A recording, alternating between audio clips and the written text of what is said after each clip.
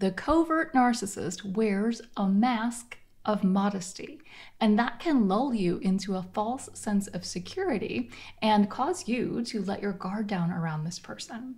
Especially if you've known more overtly abusive people, the covert narcissist is going to seem like someone who's completely safe. But the real problem with their false modesty goes deeper than just getting their foot in the door and getting you to let your guard down. In fact, there are 8 ways a covert narcissist will use modesty to manipulate you into thinking they're harmless. And if you've gotten close to a covert narcissist, I'm gonna guess you recognize, I don't know, maybe like 7 of them. Let me know in the comments exactly how many of these modest manipulation tactics you recognize. My name is Christina, and this channel is dedicated to helping you recognize and overcome the effects of emotional abuse. So if that's something that's touched your life, consider subscribing because you'll find a whole lot more helpful content right here. And if you're wondering if you might have a narcissist in your life, I do have a free download that can help you figure that out. And it has a checklist for all the phases of narcissistic abuse so you can see how it stacks up in your own life. So let's just get straight to it and rip off that mask of modesty with the 8 ways covert narcissists manipulate with modesty. And the first one is self-deprecation. And that is usually what gets them that foot in the door. That's what gets you thinking that you're not dealing with a narcissist at all because they're so comfortable putting themselves down. It seems almost like you're dealing with someone who's insecure. And a lot of us, I think, have a false impression that if someone is insecure, that they're not dangerous. But that's not true because covert narcissists do show a lot of signs of insecurity, and they can also show signs of depression and anxiety. It's actually very common. But at the same time, they will also be very abusive to you. So in the beginning, you may see them putting themselves down a lot. And typically what happens throughout the relationship is that kind of falls by the wayside a little bit, or it will ebb and flow. So it'll come in waves. Sometimes they're a little bit more self-deprecating than others, especially when they've flipped to full-on devaluing you. When they're in devaluation mode, usually they're not putting themselves down. They're putting themselves on a pedestal. It's more when they're in that love bombing kind of phase when you'll see them putting themselves down. So the next way a covert narcissist will use modesty to manipulate is through pseudo-humility. So this is fake humility. And this one can be tricky to spot, but it's actually pretty obvious to someone who's experienced this type of person, this type of personality before. So usually this looks like downplaying their achievements and appearing really humble. But at the same time, they'll be the ones to bring up their achievements. So they're downplaying their accomplishments and hoping that other people will recognize that they're downplaying it and build them up. It's really all about external validation. And if you know someone who does this, it doesn't necessarily mean that they're a narcissist.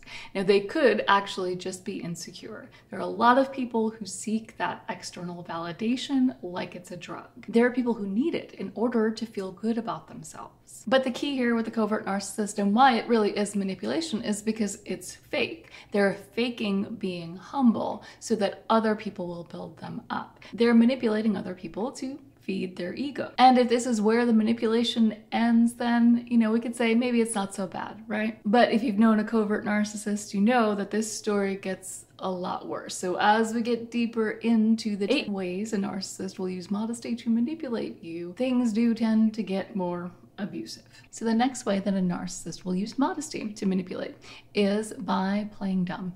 So pretending like they don't understand something or pretending that they don't remember something. And this is always done in an effort to avoid accountability. And they may even combine some of these tactics and use self-deprecation along with playing dumb in order to make you feel like they're not a problem. They're not being abusive. They didn't do anything wrong. So one way that this sometimes shows up is that the narcissist puts down their ability to remember things. For example, imagine you're set to go somewhere that the narcissist agreed to go with you, and you're about to walk out the door and they're not ready. They don't remember making the plans at all. In fact, they've made other plans and they can't leave with you right now. And listen, things like this do happen in real life with people who aren't narcissists. Let's be real about that. But if there is a pattern of this happening along with other patterns of abuse, then that is definitely a red flag, and I would say they're probably doing it on purpose. So another way that a narcissist, a covert narcissist, will use modesty to manipulate you is by playing the victim. And I know that a lot of you have experienced this with narcissists in your life too. There might be someone in their life that just is holding them down, like they would be living this amazing life if not for this one person. They might even be telling you that that one person is you. But you can look at their history and they weren't living an amazing life before you met them. And so the chances that they would have been living this amazing life without you are pretty slim. Covert narcissists are also very likely to play the victim when they're expected to take some sort of accountability for their actions. So if you try to get them to take responsibility for something that they did that was abusive, one way they might respond is by playing the victim, by acting like they're so incredibly scarred by the fact that you even brought this up to them, that you would even think that they're capable of doing such a thing. And they can go to great lengths to sell this. And you might even start to feel guilty. But if someone in your life is doing this, that's a major red flag. You have a right to your feelings and your personal experience. So if you think something was abusive, that's a conversation that you should be having with someone in your life. Unless you've already decided to go no contact, then there's no need to talk about it.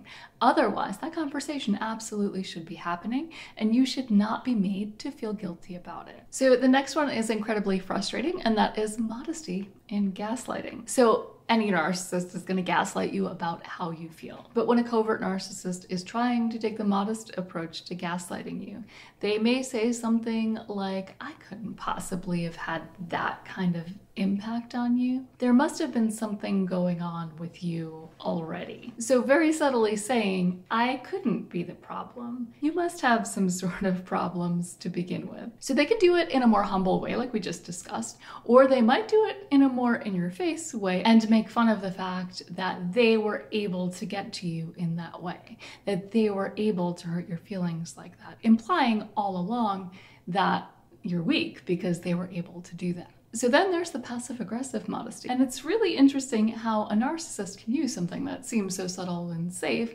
as a weapon against you, like modesty. And this one I'm gonna bet that many of you have encountered. So being passive-aggressive and feigning modesty at the same time looks a little something like this. Imagine you're at a really low point in your life. Something really bad just happened and you're there just picking up the pieces. And there is a narcissist, or sometimes it could even be the narcissist's flying monkeys that come around, kind of like vultures, and you know that they're not there for you, but they insist on being there physically, being in your face. But they're not confrontational. They're there just to, make sure that you're okay, to make sure that you don't need anything. Because if you need anything, you could totally let them know. They'll show up with a smile on their face, and that smile is genuine, but it's not because they care about you. It's because they're taking joy, they're taking pleasure in seeing your pain. And similar to that, the next one is gatekeeping.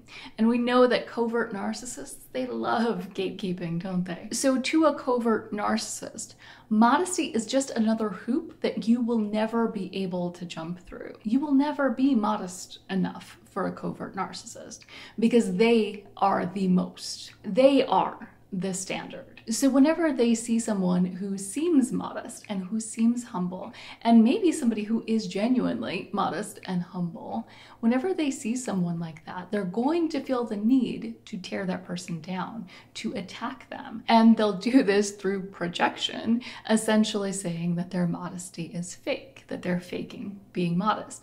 And in truth, the covert narcissist might actually believe this because narcissists tend to think that people see the world the way they do. And so they tend to think that most people are lying and cheating and manipulating. But they also tend to think that most people just aren't doing it as well as they are. So another way that a covert narcissist will use modesty to manipulate is by weaponizing it. So they'll put you down whenever you feel like you've accomplished something, whenever you feel like you're proud of yourself and you don't want to be modest or humble. Let's face it, being modest and humble, it is important. We don't want to go around throwing our accomplishments in other people's faces and always trying to build ourselves up, because then we become just like them. But it's equally important to believe in yourself and your abilities and to be proud of your accomplishments. So you're going to want to have a healthy balance in whatever that looks like for you. Definitely don't let any narcissist tell you that you need to be more humble. And this, I firmly believe, is one of many reasons why after a relationship with a narcissist, after encountering any kind of narcissist and getting too close, many of us ask the question, am I the narcissist? Because especially the covert narcissist will put you down for trying to build yourself up.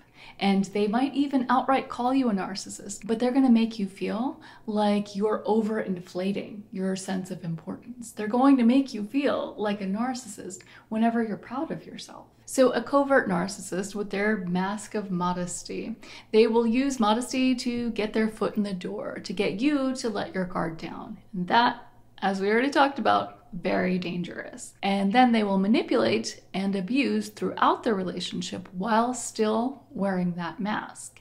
And the reason why that is so incredibly dangerous is because if you still believe that this person is good and modest, if you believe that this person doesn't know exactly what they're doing every time they hurt you in the same way over and over again, it's going to take you so much longer to be able to label what they're doing as abuse. You might think this is a meek mouse. You might think this is an insecure person who often acts in abusive ways, but you know what? Oh, they don't know what they're doing. They can't possibly, because that's the narrative they want you to believe. And that is why the covert narcissist is so dangerous. And if you think you have a covert narcissist in your life, you are going to want to be prepared for their number one weapon. And you can learn all about it right here.